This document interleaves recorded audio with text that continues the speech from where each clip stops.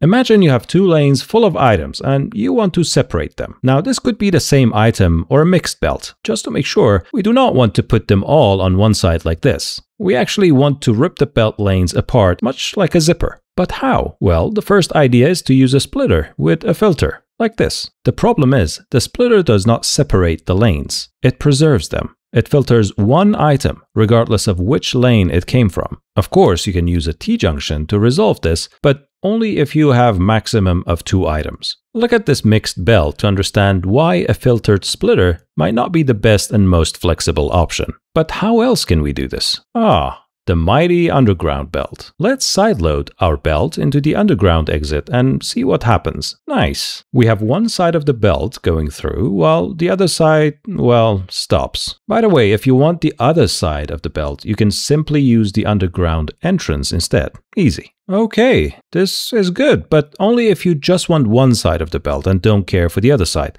which is useful in some scenarios. But it doesn't fully satisfy what we want it to do. We do need both sides, but separately. Alright, so here's where we want that splitter back. Forget about the filter. What you want to do is put the splitter just before the underground node. This makes 2 belts of the same makeup, and now we can individually filter each lane by using 2 different underground belts, like this. And look what we have here. 2 single lanes, but on 2 different belts. And they have the exact same makeup of the original lanes, even if they contain mixed items.